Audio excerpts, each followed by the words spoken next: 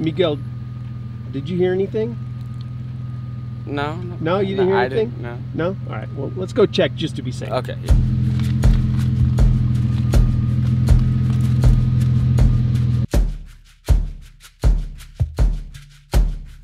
There you go.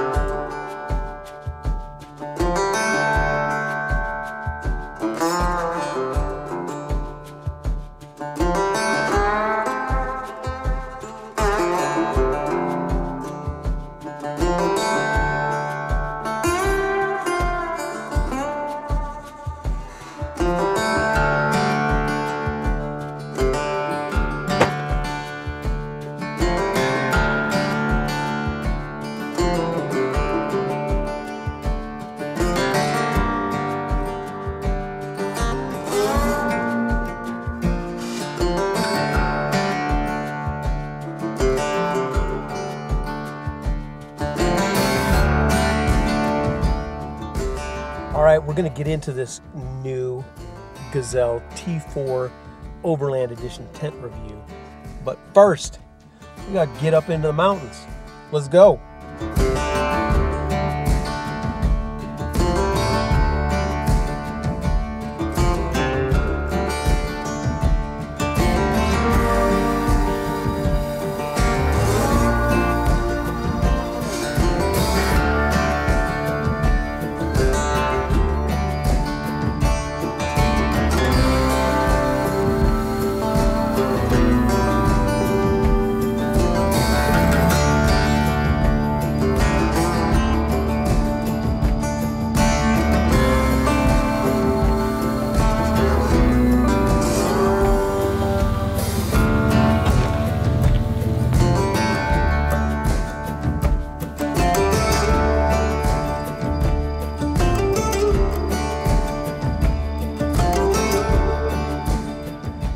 Hey Miguel, will you help me with, will you hold the people? No. Oh, he'll hold the people with the shot? Okay, here. All right, you guys. So we're gonna talk a little bit about tents a little bit.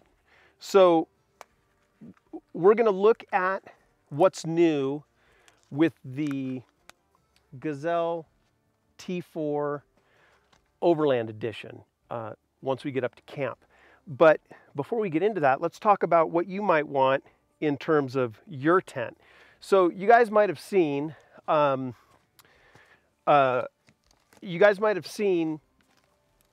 neat photos if you're just getting started in overlanding. You might have seen neat photos of trucks with tents on their roof and thought, oh man, I want to do that. It's very inviting, right? But here's the truth of the matter. Corey and I actually prefer a ground tent because we can set up a ground tent and then go adventuring. We set a base camp. We've got our ground tent on the way. Come on, Miguel, don't trip. And then we can just travel. The other thing is that a rooftop tent on trails like the one I'm on right now, I didn't like having all that weight up there. It's quite a bit of weight. And in addition, it's kind of cumbersome. You have to open and close that tent, and especially the clamshell types that open all the way 180 degrees. Before you go and buy a rooftop tent, try it. Go to like an Overland Bound meetup, get the app and see where there are events near you.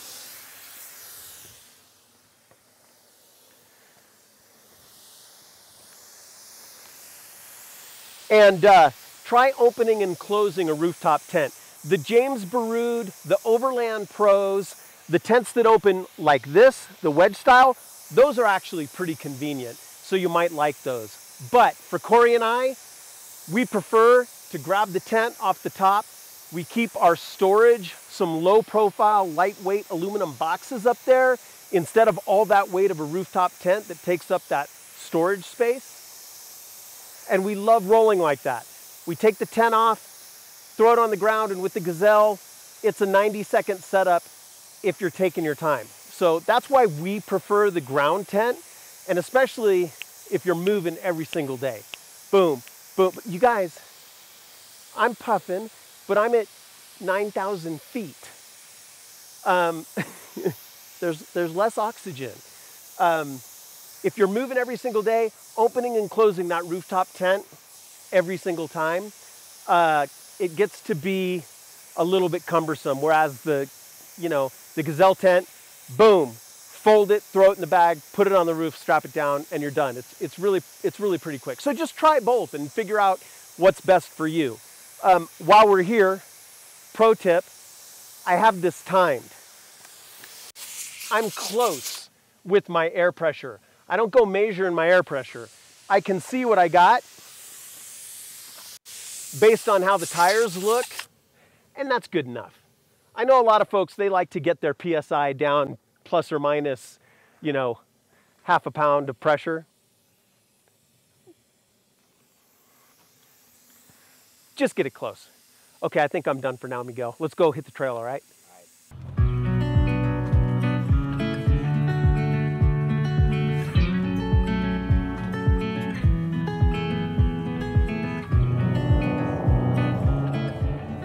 From the driver's seat, this looks like a wall.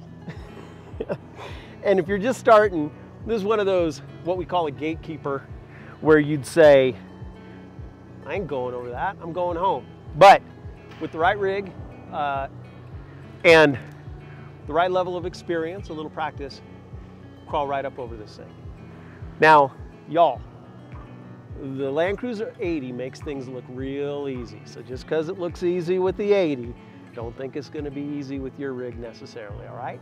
All right, let's get up on over this.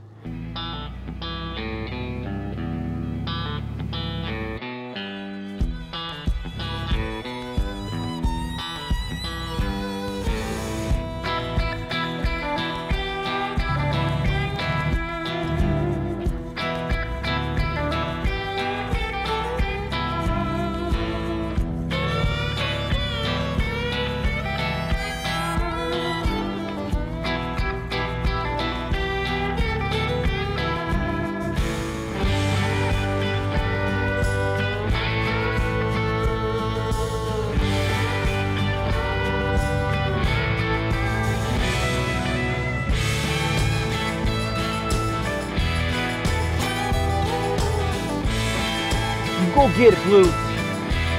Blue, you get it. You got it? Get that score.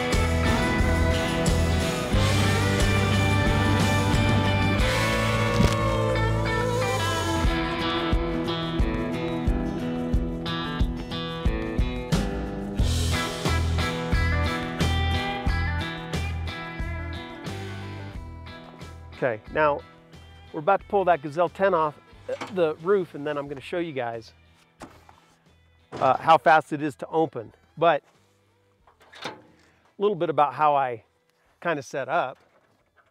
Might seem like common sense. I think because I eyeballed it, I've got a pretty good level spot here. Now, you look on the old Emblem Forest Service map that we have, or Overland Bound 1, our app, you can see that this is a designated route. So we are within our designated spaces to go camping, if you can frickin' believe it. But the way I'm really gonna tell if we all good is we're gonna go ahead and open up our kitchen and see what kind of level we are.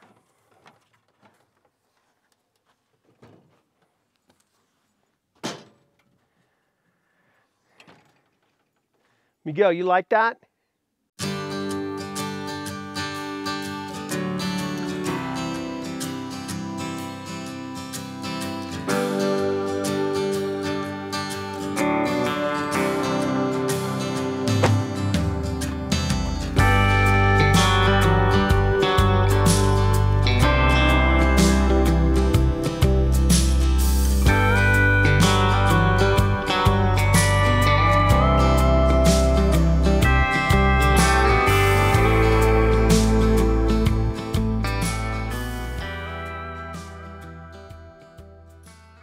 All right, you guys, now I'm going to show you how quick it is to put up this tent. Should we do no cuts? Actually, I'm going to cut a little bit to show you some close-up B-rolls, but I promise you I won't cheat. We'll just assemble the tent where it's going, and you'll see how long it takes. It's pretty darn fast. Let's do it.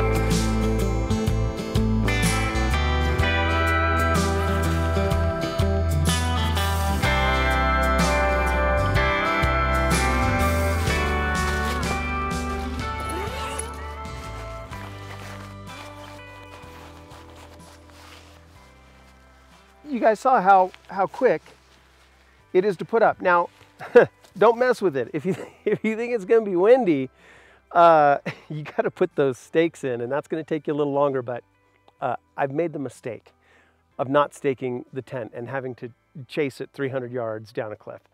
And then any chance of rain, you want to put the rain fly on as well.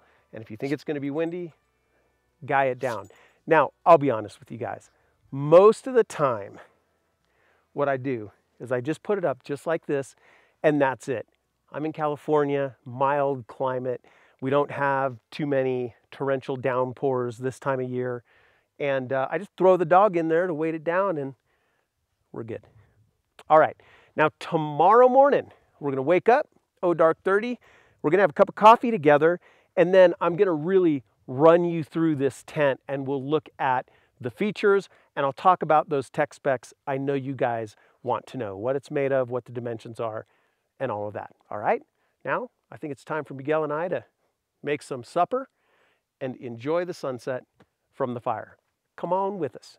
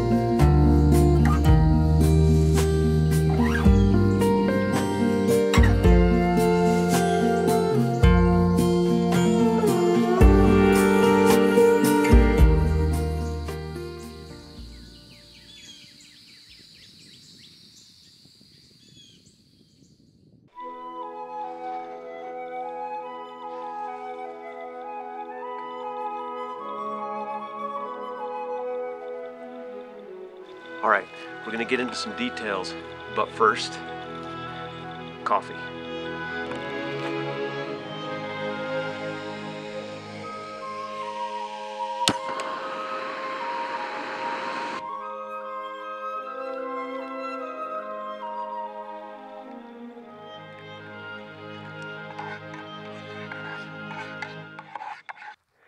All right, let's talk about what it's like to actually use the Gazelle tent.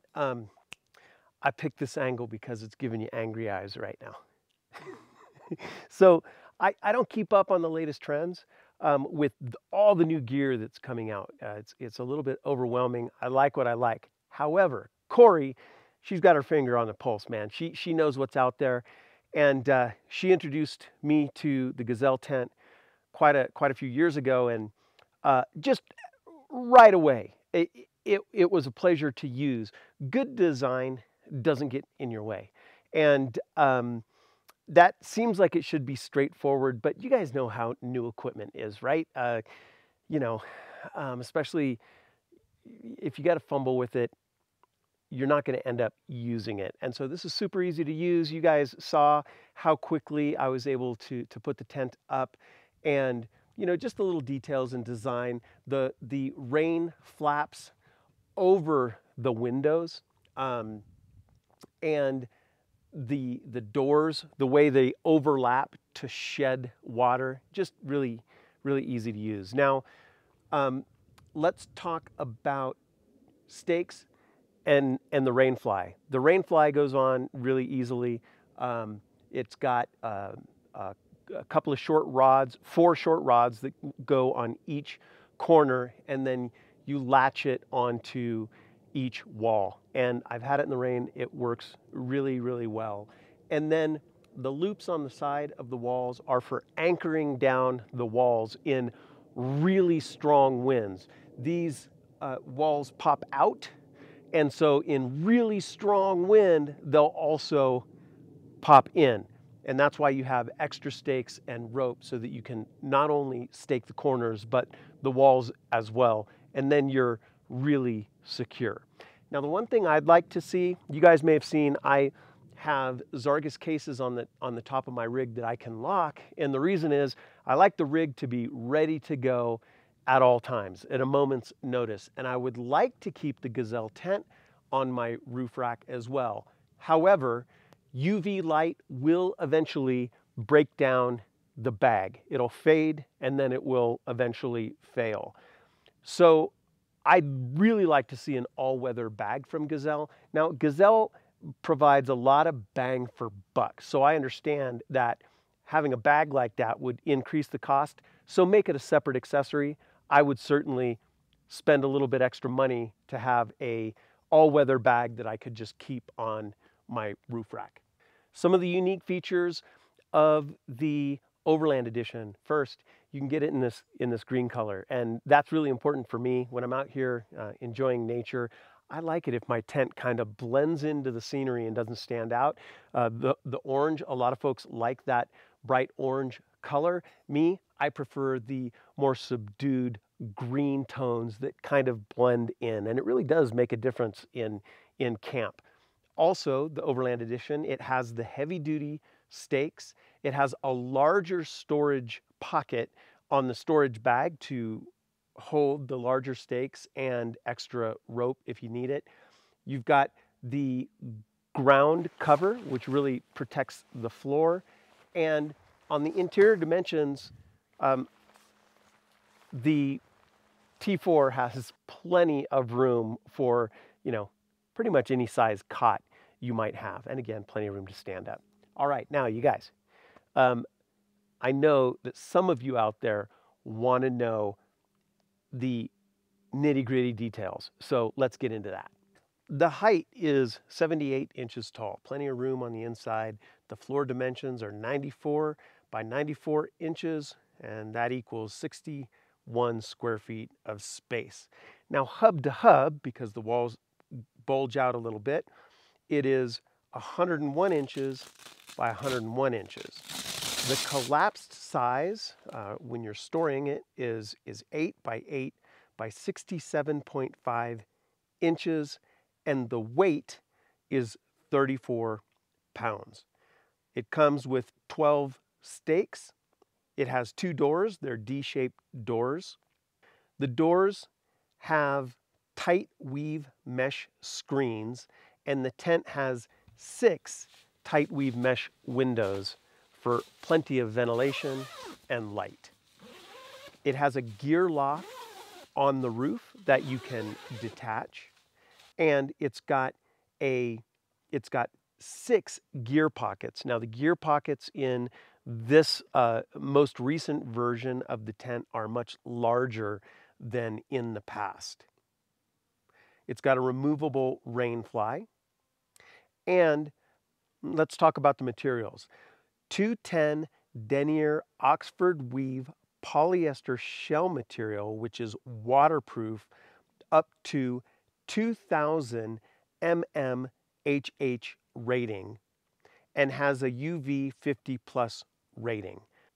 The floor material is 300 denier Oxford weave polyester floor material, and it's waterproof up to 5000 mmHh rating.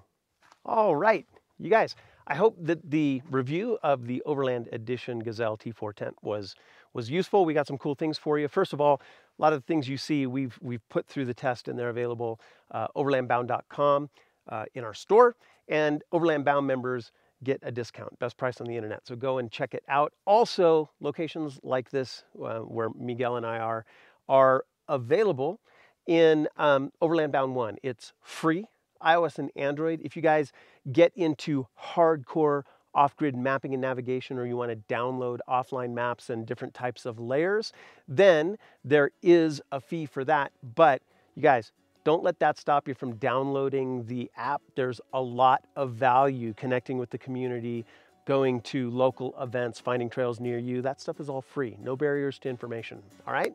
Okay, you guys, until next time, outfit, explore, and man, I hope I see you out there on the trail. Come on.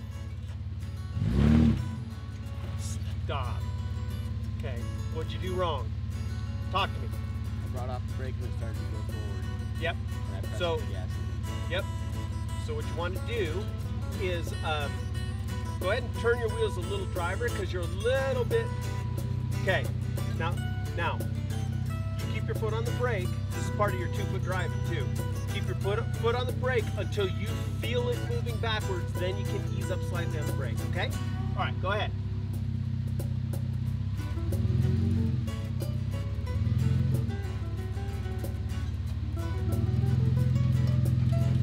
Skinny pedal, you're all right. Give her skinny pedal, skinny pedal. That means gas. Go ahead. There you go, there you go, there you go. Really good job, Miguel. That's the way you do it. Hey, I'm gonna show you guys something. Use a tree strap when you're winching. If you don't, you'll kill the tree. This tree out here, somebody winched on it. They just used their winch line, their winch cable, and now this tree's dead. So let me show you what it does when you don't use a tree strap.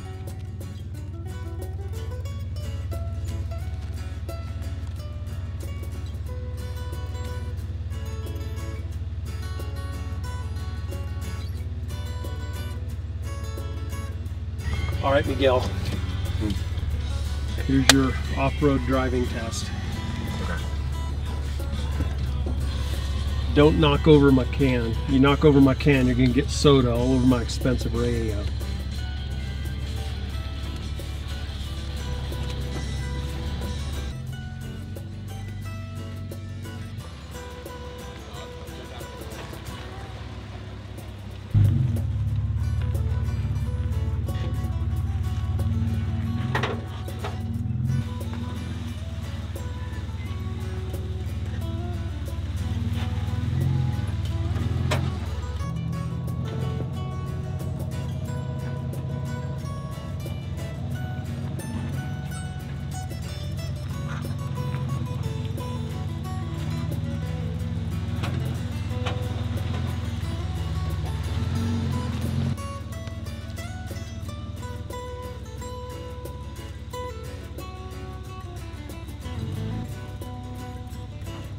There you go, more. There you go. Good job. Good job. Yep. Okay, now driver.